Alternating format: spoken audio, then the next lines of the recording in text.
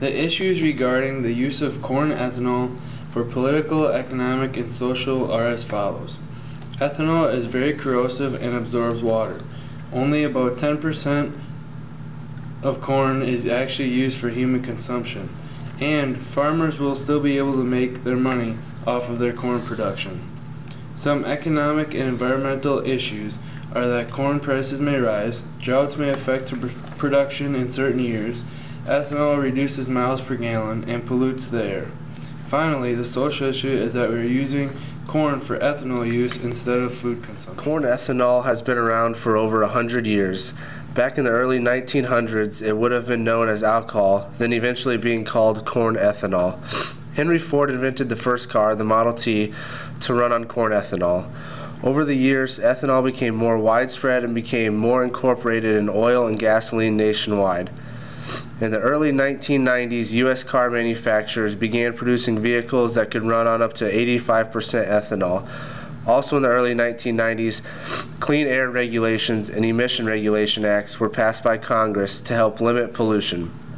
In 1992, Congress passed the Energy Policy Act, which limited our dependence on imported petroleum. Leading up to the present, there have been several issues with corn ethanol, and now there are problems and conflicts that come and go by the day. However, it is an important subject because more and more cars are hitting the roads every day, and oil is a non-renewable resource, so changes need to be made in order to sustain economies around the globe. The statement of issue that we are discussing today relates to the use of corn ethanol. Is corn-based ethanol a viable long-term solution as a source of fuel? Our recommendation is to limit the use of corn for fuel. Currently, the average use every year for ethanol is around 40%, and we believe that limiting that use to around 25% would be better for the economy and environment. There will be three main areas that would be affected with our policy change. First, and most importantly, the environment is affected the greatest.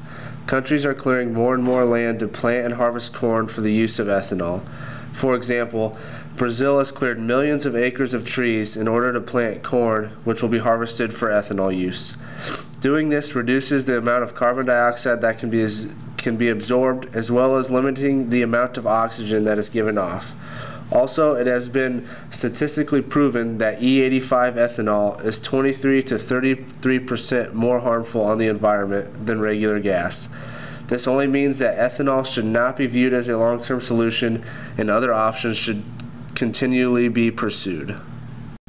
Secondly, there will be economic and social implications. Currently, only about 15% of all corn production is used for food or beverage consumption. Over 40% is used for ethanol production and about 45% used for livestock. This is a dangerous statistic due to the fact that there are millions and millions of people globally who face hunger every day. If we could limit the amount of corn used for ethanol production, we would be able to feed more people and limit global hunger. Farmers make the majority of their money from selling their corn crop to be used for ethanol production. So if we limit how much they can sell, they will lose some of their revenues and possibly lead them to going under.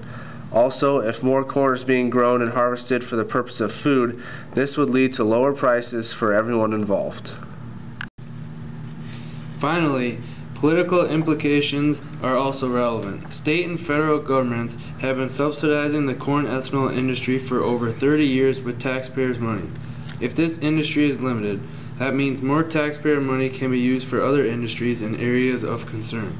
Also, the corn ethanol industry goes hand in hand with state and federal elections. Since 2008, over $187 million have been spent on lobbying officials by the ethanol industry.